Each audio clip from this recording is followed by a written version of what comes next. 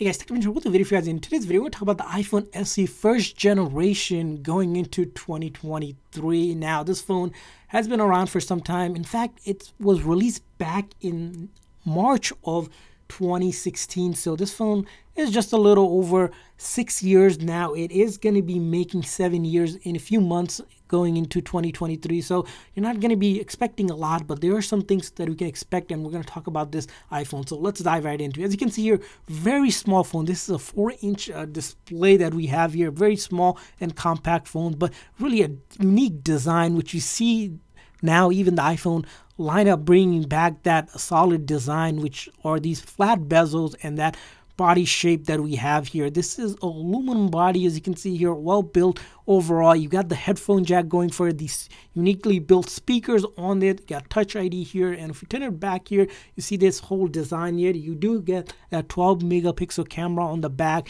the iPhone and the iPhone SE here label on it. A unique design when it was released back in 2016. Now, the iPhone SE here does come equipped with Apple's A9 chip with about 2 gigs of RAM, which was going to improve from the previous generation. Now, if you compare it to a newer iPhone SE here, which it's up to third generation, now you of course aren't going to be comparing it, but if you were to compare it, that phone now, this is very limited in terms of its resource. Now, the iPhone SE here started with around limited space as well, so you can get it maximum of starting from like 32 gig. You can get it up to 128 gig in terms of storage, but that is pretty limited for the phone. Even when it comes to things like the battery here, we do get around 1624 mAh capacity size battery, which again, if you think about it, it is a very small phone, and because it is a small body phone, we don't expect the phone to get that much battery life. But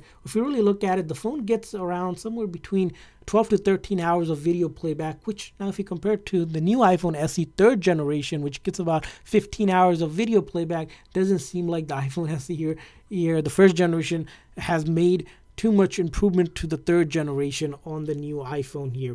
And you'll talk about other things like the camera here. As I mentioned, the back camera is 12 megapixel camera, but the front camera for your selfie is only 1.2 megapixel camera. So again, front camera pretty much not the greatest when it comes to taking your selfies here, but you'll be able to be surprised that you'll be able to take some good photos here. You got things like, as you can see, square and pano mode. You got video recording. You can surprisingly take 4K video and 30 frames per second. Again, it's an upgraded improvement, but of course other features that you get on a new phone like night mode, you won't be able to have access to it. And if you think about the iPhone 14 lineup, things like cinematic mode, action mode aren't available. So again, for a phone, for a very average user that's just looking for okay camera, the iPhone SE here does have that okay camera to still take some decent photos. Now, moving on to the next aspect of the phone is the software of it, and this is going to be a big thing for the iPhone SE here.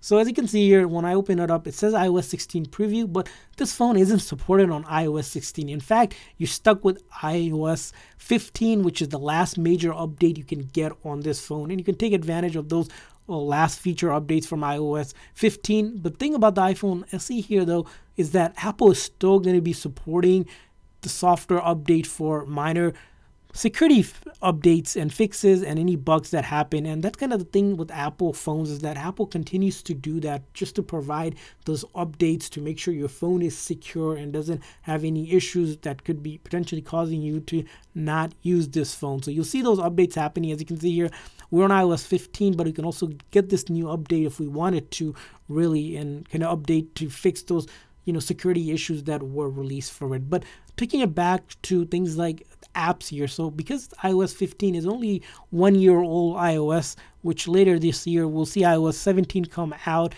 it will be 2 year in terms of iOS update. We see that most apps that we have, for the majority of the part, are still working here when it comes to our social media apps or apps that are popularly used by everyone. You'll see that you are able to use it. Sometimes the apps themselves might be running an older version of the app, so if there's new features of the apps and the app wants you to update it, you won't be able to update it, but you can still use the app, which again is a good thing for someone looking to use the app. So, but don't be surprised if there's an app out there has an update and you're not able to use it. To a certain point, maybe next year we'll see that some of the apps might no longer work on iOS 15, which would be pretty bad for the phone, but again, that's kind of the way technology works in terms of updates here. So as you can see here, I'm opening up most of the apps.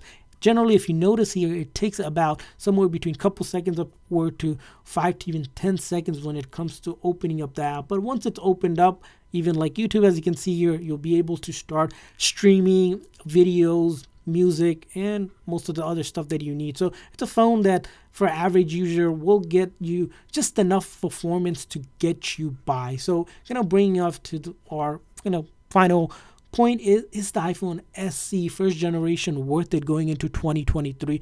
Our simple answer, it's going to be no, it's not worth it. If you're looking for a phone, especially if you're thinking about getting it, we wouldn't recommend it. Consider it like the iPhone second generation of the SE, or if you can with the third generation, if you pay a little bit more, which the iPhone SE third generation, you still get the Touch ID, and it's a compact phone and updated chip. You're paying around $400 or so. You don't have to consider paying $700-800 like the iPhone 14 lineup here. And the iPhone SE, if you're still using it and you're not having issues, but you simply need a phone to make things like simply just calling and texting and light browsing and using your basic app, if you have the phone and don't have the budget for it, it's going to get you by. But again, a phone that we wouldn't consider it's going to be worth it for you to buy today just because of the cost. Of course, the iPhone SE, now you can get it for under $50 or so on eBay or Amazon, because Apple no longer produces the phone on their direct store or in online. So you're going to be looking at eBay or Amazon for this phone. So simply put it, the iPhone SE, because it is end of its life, because it doesn't get any more software update, it's going to be coming down to the wire. If you have this phone, that it's probably time to update or upgrade to a newer phone. So that's our thought on the iPhone SE first generation going into 2023. We want to hear from you guys. What's your thought on the iPhone SE? Leave a comment in the comment section if you used it, if you upgraded from it, or certainly any sort of experience you had with it. While you're at it, if you can hit that like and subscribe button, really appreciate you guys. See you guys next time.